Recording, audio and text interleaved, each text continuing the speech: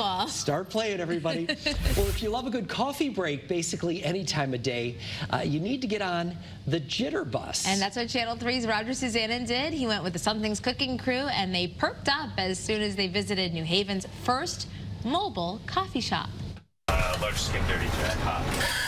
Who would have ever guessed that one of New Haven's coolest coffee shops is owned and operated by two guys who got fired from Starbucks?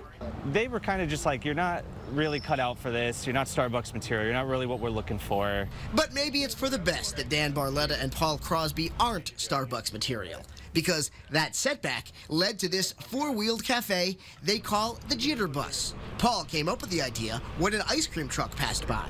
I kind of realized, like, you know, I don't want ice cream right now, but I would definitely drink coffees. That's kind of where it all was like, ding, ding. A short time later, they spotted a bus for sale on Craigslist. She sold it for super cheap because she just wanted it out of her driveway, and it's like held up ever since. And now, 7 years later, the Jitter Bus is still going strong. Parked near the corner of Hill House Avenue and Grove Street, just steps from Yale's campus, they make some of the best coffee, espresso, tea, and specialty drinks on earth. My philosophy is people like coffee the way they like it, and if I can make it that way, I'm definitely going to make it for them.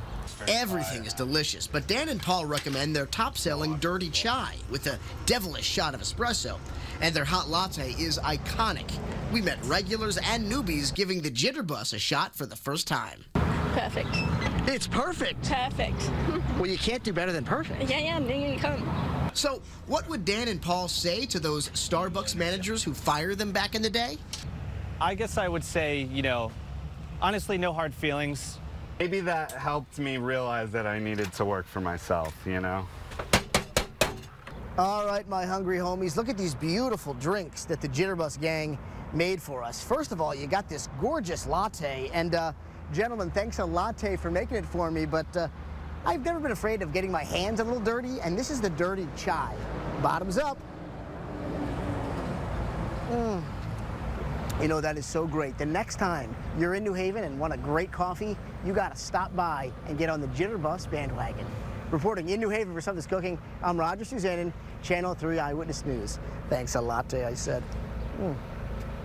That's a good joke. I'm going to try this, too.